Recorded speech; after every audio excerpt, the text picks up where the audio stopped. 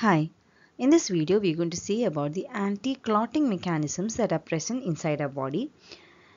So this is usually asked as a short essay question, and the questions are usually like write a short essay on fibrinolytic system, explain why blood does not clot normally inside the body, and the mechanism of action of anticoagulants such as heparin.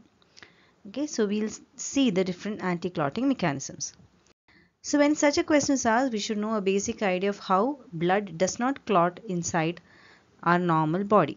Okay, because we've got mechanisms that prevent clotting inside the blood vessels and also to break down any clots that do form. Okay, so first of all, the body prevents clotting inside the blood vessels, and even if the clot forms, they are broken down. Okay, so we'll see what are the factors that prevent clotting inside the blood vessel.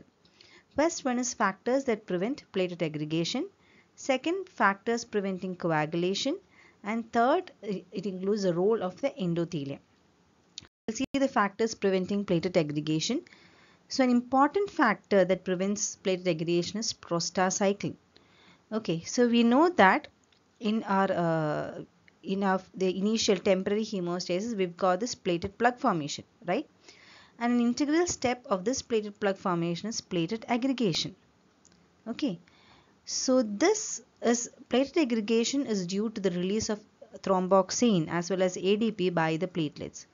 And what does prostacyclin do? It inhibits this thromboxane so that platelet aggregation will be inhibited. Okay, so an important factor that prevents platelet aggregation is prostacyclin. Next, we'll see what are the factors that prevent coagulation. So we've got many natural anticoagulants that is circulating in the blood, which includes heparin, antithrombin 3 as well as protein C. So we'll see the mechanism of action of each. Heparin is secreted by the basophils as well as the mast cells. Okay, so they are secreted naturally by the basophils and the mast cells, and the mechanism of action is, see, we know that in our uh, clotting mechanism, prothrombin is to be converted to thrombin. Okay, now this conversion is inhibited by the heparin. So prothrombin will not be converted to thrombin. Not only that, we know thrombin converts fibrinogen to fibrin. Well, heparin will inhibit that also. It will fail to convert fibrinogen to fibrin. Okay, and moreover, it facilitates the action of antithrombin 3. So this is how heparin will act as an anticoagulant. It will prevent conversion of prothrombin to thrombin as well as prevent conversion of fibrinogen to fibrin by inhibiting this cycle. Okay. Now the next important anticoagulant is antithrombin 3. Now this is present in plasma as well as the vascular endothelium, and the mechanism of action is that it inactivates many coagulation factors. See, in our intrinsic pathway, we've seen that factor 12 gets activated to 12A, 11 to 11A, 9 to 9A, and 10 to 10A, right? The antithrombin 3 will inactivate all these coagulation factors. So what will happen? Coagulation will not take place. So this is how antithrombin 3 will help in anticoagulation. And remember, we also said that antithrombin 3 works alongside heparin, right? Now the third natural anticoagulant present is protein C. And what does protein C do? Protein C is basically synthesized in the liver, and the mechanism of action is the activated protein C will inactivate factor 5 and factor 7. See, remember, all our intrinsic coagulation pathway factors were inhibited by antithrombin 3. Now see here, this protein C will inactivate factor 5 and 7, and it also inactivates inhibitor of tissue plasminogen activator. See, what tissue plasminogen activator is will be explained in the fibrinolytic system. But anyway, this is a very crucial step in activating the plasmin which breaks down fibrin. So the two main factors are it inactivates factor 5 and factor 7 and inactivates the inhibitor of tissue plasminogen activator. So these are the factors that prevent coagulation, the natural anticoagulants, the three of them: heparin, antithrombin 3 and protein C. Now the third, so what are the factors or what is the role of endothelium in preventing coagulation? So the first factor is the smoothness of uninjured endothelial cell. So that itself will prevent platelet aggregation. Secondly, there is a layer of glycocalyx that repel the clotting factors. So this basically repels, it's sort of a negative charge, so it will repel all the proteins or the clotting factors that tend to accumulate near the vessel wall. Now, another factor is the endothelial cells produce PGI2, which is a prostaglandin which opposes platelet aggregation. And also, the endothelium also produces thrombomodulin. This thrombomodulin plays an important role in our fibrinolytic system also. Okay.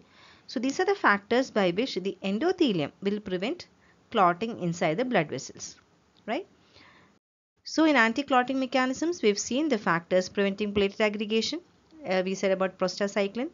Next, we saw about the factors preventing coagulation, wherein we saw the natural anticoagulants.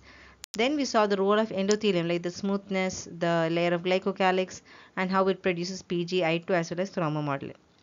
Next is the mechanism by which any clots that are formed are broken down. So that is mainly the function of a fibrinolytic system. So we'll see more about that. So the fibrinolytic system means basically fibrin is broken down into fibrin degradation products. And the major compound that converts fibrin or breaks down fibrin is plasmin, or it is also called fibrinolysin. So how was this plasmin activated? So here we can see that we know thrombin is activated for any clotting process, right? As the thrombin is activated, another pathway is also simultaneously, this anticoagulation pathway is also activated, right? See, we said that the endothelium produces thrombomodulin. So thrombin will combines with thrombomodulin and along with protein S will activate protein C. And what's the role of protein C? We said before, it inactivates the inhibitor of TPA. So see, this is a double negative, right? So what will happen?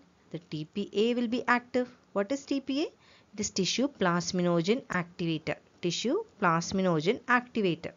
So in turn, protein C is actually activating TPA. That is tissue plasminogen activator. This tissue plasminogen activator will then convert plasminogen to plasmin. See, not only tissue plasminogen activator, there is another person, that is urokinase type plasminogen activator, that is UPA, that can also convert plasminogen to plasmin. And it is this plasmin that is going to convert fibrin to fibrin degradation products, FDP. So see, this is our fibrinolytic system. Thrombin with the help of thrombomodulin and protein S will activate protein C. Protein C will inactivate the inhibitor of TPA. So TPA will be activated and this will convert plasminogen to plasmin. Thus, we've seen the basics of fibrinolytic system. Now, in case fibrinolytic system as such is asked as a short note, you can also write some additional scoring points like the physiological role of fibrinolysis system, the factors affecting the fibrinolytic system. Physiological role means how it helps in the lysis of menstrual clot, how it makes sure that there is no clot formation inside the body and points like that. And you can also write the factors affecting the fibrinolytic system. Now, as I always say, always complete your answer with an applied aspect. So the applied aspect for this type of question is the TPA and urokinase are used for the treatment of acute myocardial infarction. See, we said that TPA and urokinase, they activate plasminogen to plasmin. And this plasmin in turn is going to convert fibrin to fibrin degradation products. So whenever there is a clot, we can use TPA and urokinase to break down that clot. Okay, so in acute myocardial infarction, if it is caused by a thrombus, in order to break down its fibrin, we can use TPA and urokinase. So this is an applied aspect of this question. So that's it. I hope this concept is clear. Thank you.